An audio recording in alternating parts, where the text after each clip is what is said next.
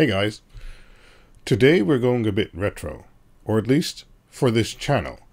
Today we're going to do another review of a phone charger.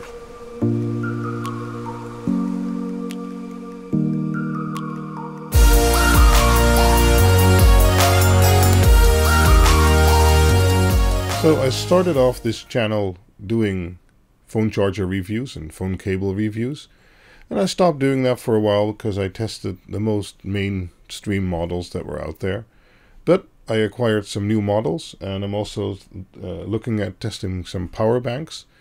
And yeah, let's see how these new models do. Okay, so let's take a look at the charger. As you can see, I have a new power measurement brick for in the AC part. It should have a clearer screen and be more accurate than the previous one, so that should be good. And well, let's test the charger like we used to. One of the unique things of this charger is that it has a screen on top which shows the voltage and the amperage. So for convenience and consistency, I still use these USB extension leads. So those are normal, normal USB on one side and then female USB on the other side, just to extend it. Okay. Nope. There we go.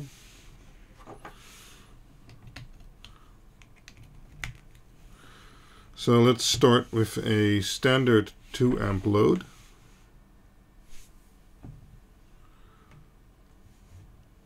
That's actually 1.95. Let me up that. Okay, so now we're at 2 amp on the load, and let's see what the charger itself is saying. It's also saying 2 amps, and 2 amp at 5 volt would be 10 watts, and we're currently seeing 12.4 on the power meter. So that's about 80-75% efficient. That's average, I guess. Okay, the voltage on the load is saying 4.92, so that's not too bad. That's also about average.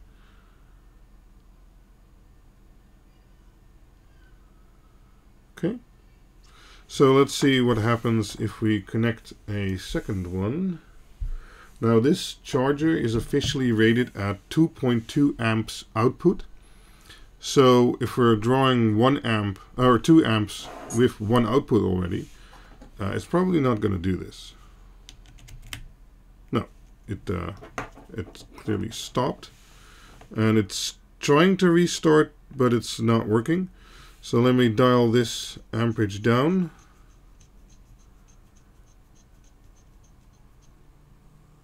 Nope, still not enough.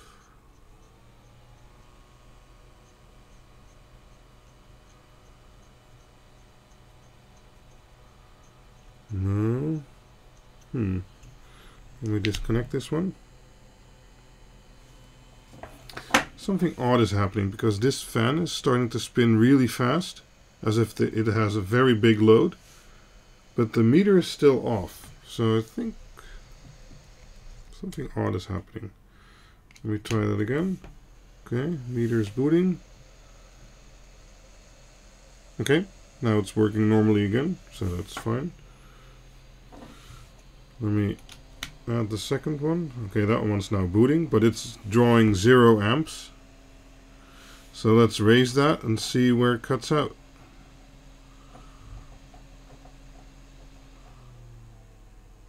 Oh, wow. Okay. So now we're at 0.25 amps, but as you can see, the voltage of the other one dropped to 3.6, and this one is 3.94. So basically, that's useless. That won't really charge your phone anymore. And actually, the input wattage dropped to 10.5-ish. Okay, so this charger, let me disconnect that. Yep, it immediately jumps back to a correct voltage and wattage. So let's up this one to see how much it can take. Yeah, so 2.2 amps, and it really throws down the voltage. Okay. So, well, I will connect my EBD USB and make some power graphs, but I can already tell you, this is a very, very basic charger. It'll give you 2.2 amps, and anything above that, the voltage crashes and it just doesn't work anymore. So, charging one phone or even maybe one iPad, it could do. And the novelty with the meter on there is funny. But not really useful. So I don't think I'd recommend this charger. I don't know the price. I'll have a link in the description. But it's very much average, and the screen's nice, but that's about it. I'll leave it running at maximum load for 10 minutes and add a temperature graph, or temperature video actually. And yeah, that kind of concludes this review. As mentioned, I'll have the voltage graph with the EBD USB in my associated blog article. You can find that and the link to this charger on AliExpress in the description. And see you back in the next video. Bye bye.